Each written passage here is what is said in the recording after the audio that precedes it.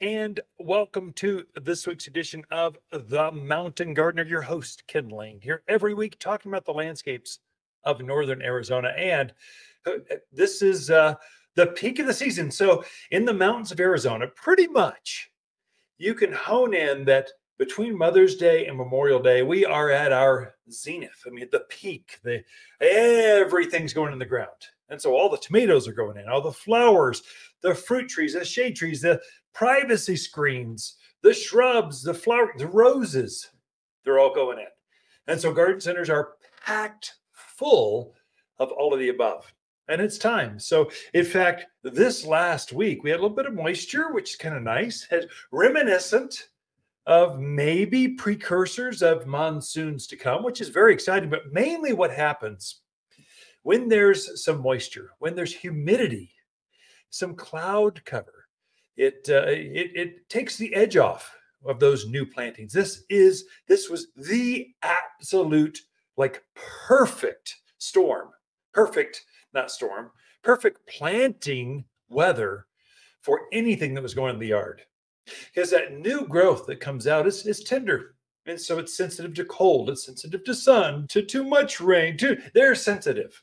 And so if you can plant it while we don't have a lot of cold, which we didn't this week, of course, that's Mother's Day on. That's why the peak of the season is Mother's Day to Memorial Day, because the cold is gone.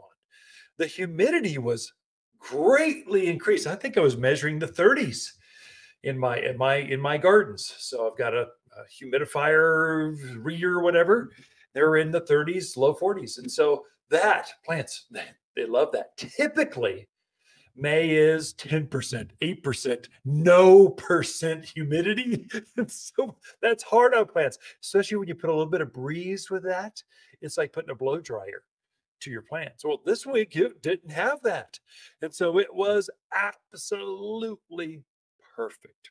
Little afternoon rain every once in a while. I can tell you that the few rains that we had this week were generally in the afternoon evenings. That's the reason that you're watering early in the morning.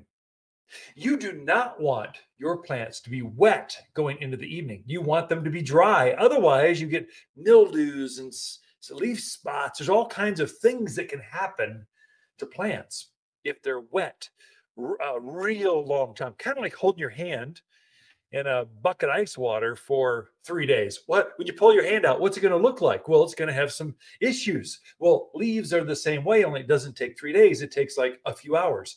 And so you'll start to see this leaf spot, white powder coating the foliage, this powdery mildew. We're starting to see a little bit of that right now, but you're watering in the morning for two reasons, mainly to hydrate plants as they go into the heat of the day. They much prefer being hydrated, just like you. You're going out for a hike through the dells or out in the forest. You're gonna hike Glassford Hill. You're gonna walk down the Verde, and you want to hydrate before you do all that, not after. And so plants are just like people. They want to be fully plump, ready to go, take on the heat of the day. So you water typically before 8 o'clock in the morning, because it starts by 9, 10, it's starting to get hot. And so I've got my systems all programmed to start watering like 3, 4, 5, 6 o'clock in the morning. They cycle through. I've got like 9 valves. And so I just kind of systematically try to get them all done by 8 o'clock in the morning. So everything is fully hydrated for the heat of the day. The second reason you don't want to water in the evening, that's what they do down in the Phoenix area, the deserts. Why would anyone live there? It's so hot at 10 o'clock at night. I mean, come on, come up to God's country. This is much nicer up here. You can sleep at night. There you water at 10 o'clock at night. Up here, you don't do that. We're wanting to water way early so that the plants have time to dry out before they go to bed or before the evening comes, because it's going to get cool. That's the insider tip. The other thing that we are noticing, the bugs are out. And so everything's actively growing. Everything is growing. I mean, weeds are growing. The bugs are growing. So the peonies in bloom, the penstemons are out. I mean, everything is growing and looking good or bad, depending on if the bugs are out there. They're eating. So plant samples are coming into the garden center right now with with two main problems. The leaves look like they've been wind whipped. They look like they're burned. They look like they're curling, like they're damaged, like they're not able to grow. They're deformed. Those are all bug problems. There's one little bug. Actually, there's two. One you can't see, one you can. And so early spring, because this has been such a cool, long spring, it's been colder than normal. That's the perfect storm for bugs, a certain one. So thrip, Thrip, thrip, are also called no-see-ums.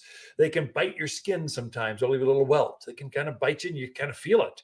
Well, so do your plants. And when they do, the leaves start to curl and wince. They just get deformed. That is a bug. You can't see them because their other name is called no-see-ums. And so, but thrip are causing that damage, and they are loving the taste of pitted fruits. They're loving the taste of apples and pears. They're loving the taste of maples. What else? We're seeing them on all kinds of stuff. The other one that you can see, there's a little black critter. He's called a tree aphid. He's getting on to, or she, or they. Actually, I think aphids are unisex. They can give birth, live birth. They don't lay eggs. They give live birth to young. And that's why they can go from just a few to they cover the whole plant in like a week. They just produce so quickly. Aphids. Aphids are on to roses, trees, shrubs. You should be checking if the leaves are deformed or crinkled in any way. It's almost guaranteed that it's either thrip or aphids or both. I've seen samples of both bugs on the same plant.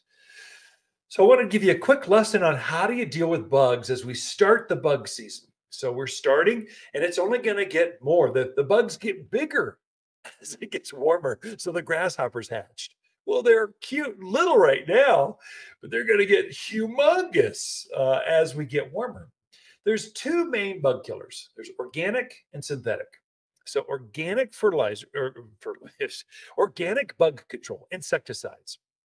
The main one's called neem oil, or triple action is how we have it. It's from Fertilome. So triple action it's all organic, and it's always my first line of defense whenever going after bugs, especially edible things. I would say anytime. I just like using organics because it's safe for me, much less the ladybugs and birds and your dogs. It's just better, but highly effective against the smaller insects, especially thrip and aphids. Highly, highly effective. So I always start with that. And there's another benefit to triple action, which is the label's name.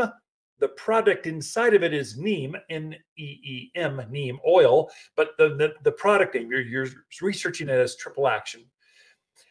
There's a benefit to this in that it also affects powdery mildew, which is we're starting to see this white coating onto roses, especially the buds, onto red leaf photinia. So it's just kind of this white mildew is getting on there. It coats that spore so it can't let it spread. So there's multiple benefits. I always start here first, no matter what. Triple action. As the bugs get bigger, or you let it go, and now you've got an infestation, I move up to synthetic fertilizers or man-made. Usually these are well, they're not organic. So we sell one that's called In and Out broadleaf insecticide. So it's In and Out insecticide. It is a man-made of a organic. It's as safe as you can get and still be synthetic, basically. So stay away from malathion and all these heavy toxic stuff. I mean, come on, they stink up the whole neighborhood. You know there's something wrong with that. They're too strong. I think there's different strengths. This indoor outdoor is safer, but kills a much broader range of insects, including the big things like caterpillars and grasshoppers and blister beetles, the things that are really hard. Organics aren't very good at killing those things, but now you can go to a synthetic. So you basically have organic or synthetics. Both are kind of needed in the yard. I always have these. Both of these are on my garden shelf throughout the year. I start with the organic, and then I finish up with, when it's just not going away, I'm pulling out the big guns. Sometimes you got to go all marine, just kind of land and take care of the issue right now. And so the In and Out insecticide does it. That's how you take care of bugs. Got more in store for you. We got Lisa Wattersgarden coming in with your garden questions right after this.